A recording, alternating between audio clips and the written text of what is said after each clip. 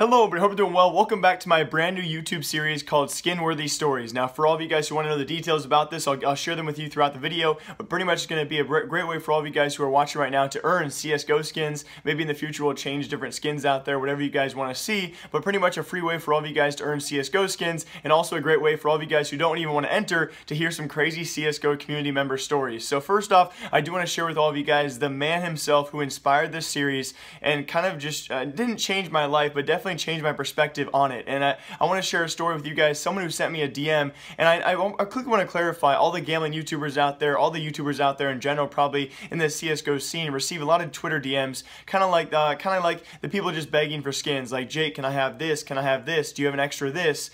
And for the first time in a long time, I actually read this one, and my very first thought was, wow, this has to be fake. My second thought was, if it is fake, this guy's putting a lot of effort into it. So let me show you guys the background of Guilherme, actually a Brazilian guy who messaged me on Twitter, and pretty much, I guess I could say he changed my life, changed my perspective on it, and I'll share his inspiring story and then tell you guys how you can enter this long series. I'm probably going to make this a 10-part series. I'm going to put my own money into it, guys, and pretty much every single episode will probably have 1 to 2 winners, and each winner is going to receive at least $30 to $40 in skins, but this one is a bit special. And it all started with this DM right here. It said, "Hi Jake, I'm a loyalty follower." Forgive his English, guys, he's actually Brazilian, so we can give him some leniency there, but also I'm a young Brazilian father of a boy of only 4 years of age. The expenses unfortunately prevent me from buying my first knife. It would be a dream come true. I'm an adult, but I become a child playing CSGO. If you could donate me the humblest knife you have, this guy would be very happy playing CS. Thank you, Jake, in advance, in the hope that you will help me. And he also sent me another picture as well to kind of reinforce the fact that he's telling the truth here, and this is kind of a common theme throughout the entire conversation,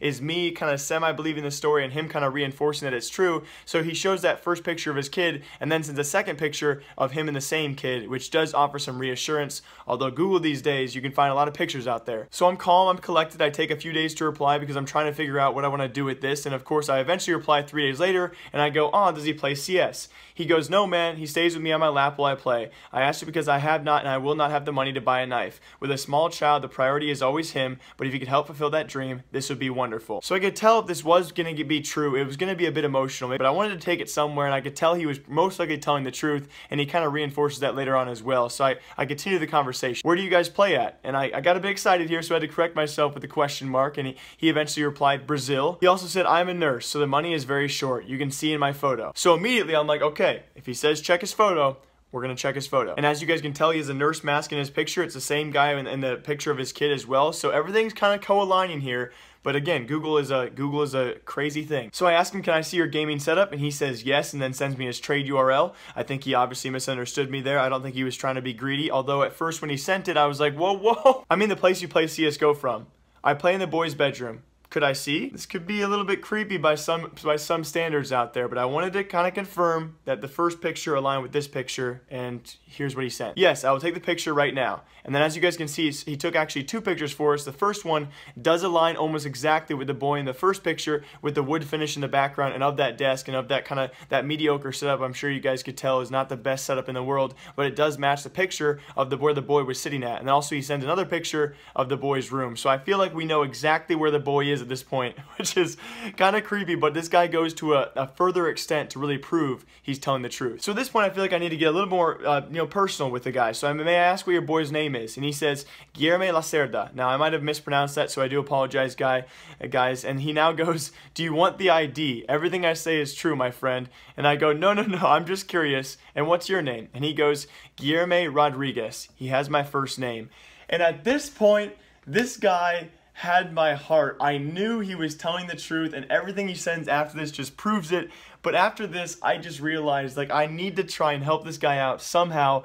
I know this series probably won't get a ton of views. We're not going to make a bunch of money doing it. But at the very least, if we can have true stories like this one, and we're helping people out, then I got to continue this series. So I kind of continue on the conversation. I go, "Oh, that's awesome. When did you learn English? It's good." And he actually sent me the school ID of his son. And I was like, I gotta block some of that stuff out. I mean, he's adorable, but I can't show that to the world, man. Like, I understand. And he continues on, "I will not lie to you. My English I learned in a free course that I got, and I love rock. I listened to Red Hot, Creed, Metallica, and Ozzy." So he doesn't have my music taste, but that still means I'm not going to help him out just because I'm not going to not help him out just because he doesn't like my music. So I appreciate he started sharing real details with me so I continue on the conversation. I believe you and I want to help you achieve your goal. He says, thank you, I'm being 100% truth. If you need more information, just ask me. Send me your trade link, I will get you a knife, and then I hope one day to get a knife for your boy too. Thanks, man. You are a good man.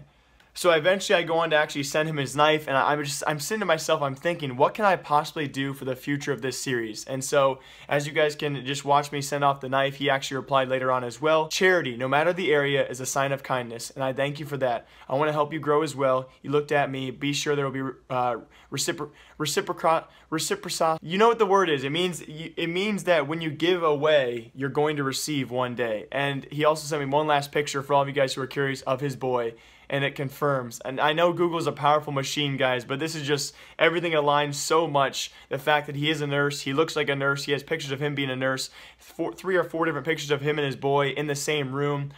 I'm pretty sure it's legit truth. It's a legit story. If you guys disagree, feel free to comment down below. But here is the goal of the overall series. And let me break down the detail for all of you guys who are wondering, how can you get hands on easy skins? And this guy obviously does not have an easy life. He's been working his entire life to support his boy. But how can you guys submit stories to get skins just like this guy did? So my Twitter will be linked down below. It's always been open to everyone who wants to send me a message. I don't always reply to every single message out there because sometimes they're just a bit ridiculous. But you guys now have the opportunity throughout the 10-part series.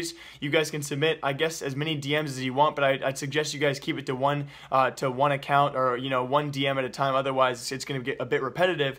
But you guys can submit 2 types of stories. They can be real or they can be fake. Now, it's kind of my job to determine if they're real or fake. If you guys can go to an extent and actually trick me to thinking it's real, I do kind of think that the real story is going to have a better chance to win. But like I said before, guys, every single episode will have 1 or 2 winners. If there is 1 winner, they'll probably win a knife. If there are 2 winners, they'll probably win $30 to $50 in skins. But that's how you guys win. You submit a Twitter DM. My Twitter will be linked down below for all of you. Sending me a crazy story. It can be short, it can be long, it can be whatever you guys want it to be about. It can be real or fake. And then after all, I'm going to show you guys, during each episode, I'll show you guys the top 3 to 5 stories, and I'll show you guys the winners being sent their skins. So that's the idea of the series. If you guys do like it, please do me a favor. Leave a like and a comment down below. I want these series to do quite well. And also, on top of that, I want to offer one last thing. I am almost certain, I am 99.99% certain that Guilherme's story is actually legit. He is from Brazil, he has a son he supports, he's a nurse, he works hard, and he loves to play CSGO. So for every single episode of this series that breaks 500 likes, I will be sending Guilherme and his son another knife. It's not going to be anything special. I can't afford too much myself because I currently am looking for a job. I don't really get sponsors too often, but every single episode that breaks 500 likes, I will show you guys I'm going to send Guilherme and his son another knife. So, as always, I hope you guys all enjoy the details of this new series called Skin-Worthy Stories. If you guys did, leave a comment down below what I can do to correct it, what I can do to make it better, and I will see you guys all next time with some more CSGO news. And until then, my name is Jake More Like You. Guilherme, you're my man, dude. I'll see y'all next time. Goodbye, guys.